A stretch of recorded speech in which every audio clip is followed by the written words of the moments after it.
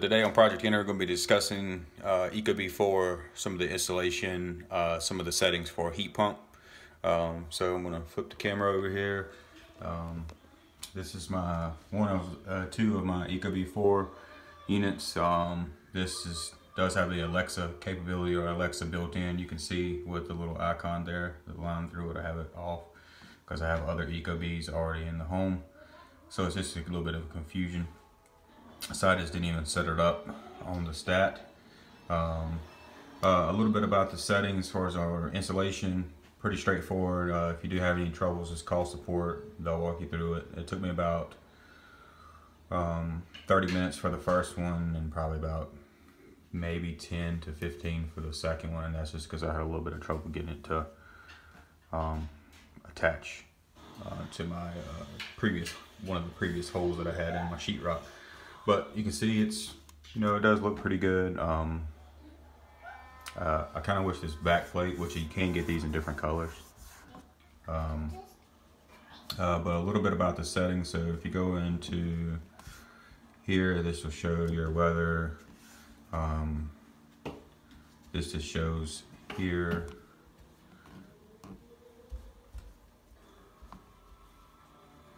If you home for now, or if you have it in away mode.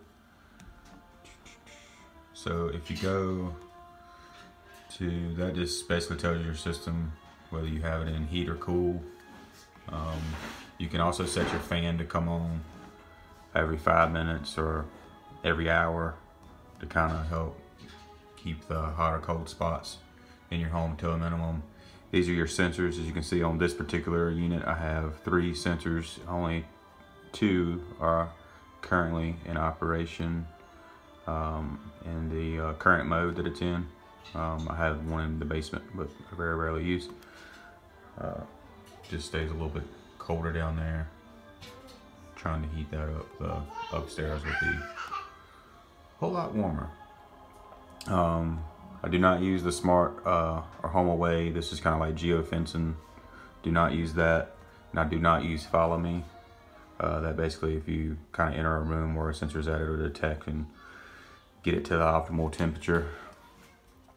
The main reason for me getting Ecobee was to minimize auxiliary heat. And as you learn about thermostats, they're designed for your comfort and more or less less directed towards energy savings. So these are some of my settings. So you go to thresholds. I do not use the auto heat and cool. That's, if you have it set to heat and set to cool at a desired temperature, it can do either or. Mine in the area that I live in is either straight on heat or straight cool. So I do not use the heat cool minimum delta because I have that function disabled. Configure staging, you want to put this to manual because this gives you more options down below here. So your auxiliary heat maximum outdoor temperature I have set at 38. People will tell you to set this way lower. I'll show you another setting that basically kind of overrides that, but basically your auxiliary heat will not engage if the temperature outside is above 38 degrees. It has to be below 38. The reason I have mine set at 38, so like say if it is raining and it does get a little bit of frost or something on the unit, it can go into defrost cycle.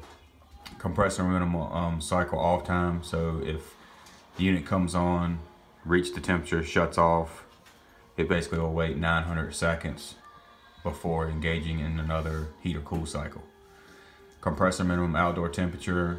Do your research on your own unit. On this, I currently have mine set to 10 degrees.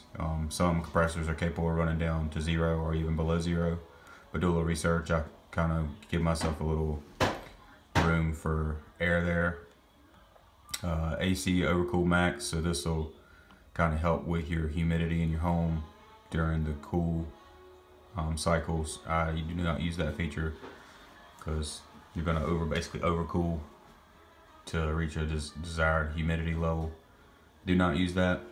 Heat temperature differential is a degree and a half. That's basically gonna, if you have your temperature set to 72, it's going to basically engage heat or cool down here also at 1.5 degrees lower than the set point is when it's going to engage. Auxiliary minimum on time, so if the auxiliary heat kicks on, it's going to run for a minimum of 5 minutes. The heat disposition time, basically this will run the fan after the heat shuts off for an additional 30 seconds just to push all that heat potentially out of the duct. Cool disposition time I have on auto. Compressor minimum on time is 5 minutes, which is default. And then this is the feature I was talking about that'll kind of override that auxiliary heat. Outdoor maximum temperature of 38. So if you have this set, compressor to aux temperature delta, which is right here, I currently mine set to 3.